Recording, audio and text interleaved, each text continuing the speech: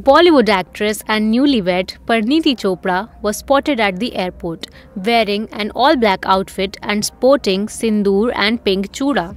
She looked gorgeous in her casual attire and white sneakers. Recently, Parineeti had shared her wedding pictures online, expressing her happiness and gratitude.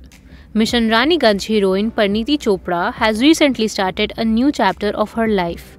She tied the knot with Aam Aadmi Party leader Raghav Chadha last month. Now, the actress was seen at the airport in a bossy new look. New bride Parineeti finally landed in Mumbai 2 weeks after she got married to Aam Aadmi Party leader Raghav Chadha. Parineeti looked beautiful as she sported sindoor on her forehead and also wore pink chooda bangles. This marks her first appearance in Mumbai since her wedding. The pictures soon went viral on social media. Parineeti wore an all-black pantsuit, which she paired with a matching color top.